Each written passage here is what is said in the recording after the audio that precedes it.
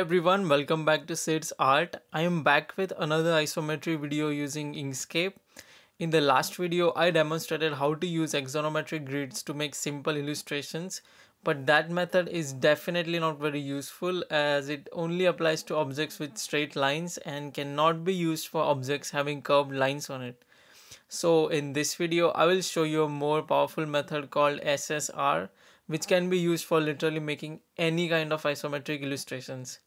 So without wasting more time, let's dive right into it.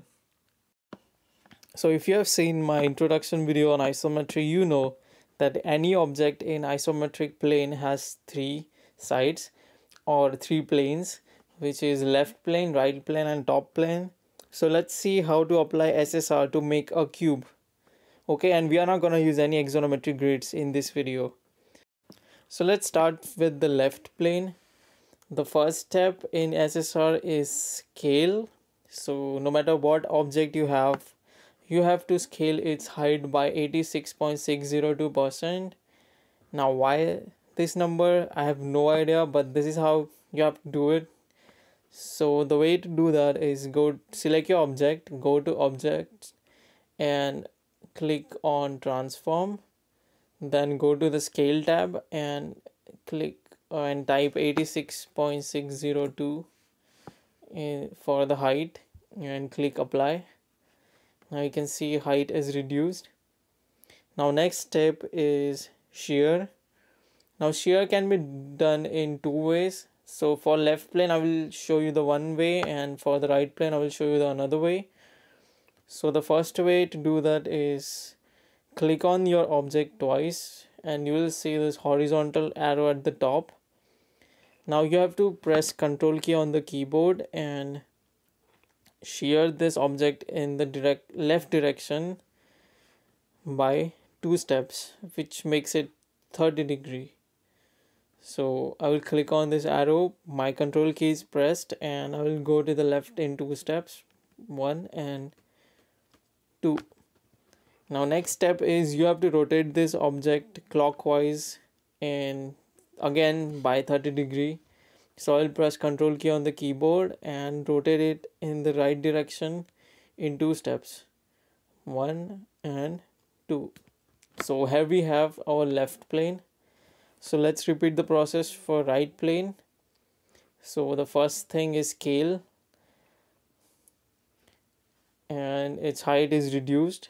Now next step is shear, but this time I won't use the arrows. I will directly go here, skew, and type minus 30 degree, because in Inkscape clockwise is minus.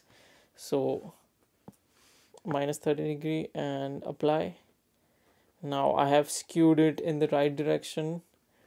Next step is rotate. So I will rotate it in anti-clockwise direction, so it would be 30 and click apply. So here we have our right plane.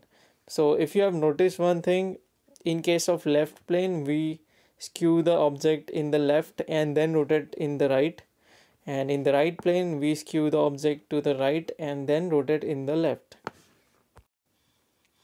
In case of top plane, the only difference that's gonna be is that whatever direction you use for skewing your object, you have to use the same direction for the rotation.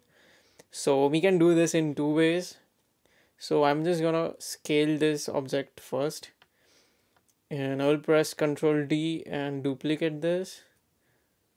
So let's first skew this in the left direction, which is gonna be positive 30. And then I'm gonna rotate in the same direction, which is again gonna be 30. And here we have our top plane, and we can do the same in the right direction. So minus 30 followed by minus 30 again. So here we have all our planes created. So let's just combine them and our cube is ready. So you can see that using this method you can convert any kind of shape, like even if it's circular shape, into one of these three planes, and there you will have your isometry drawing ready. So if you like this method, here is one challenge for you.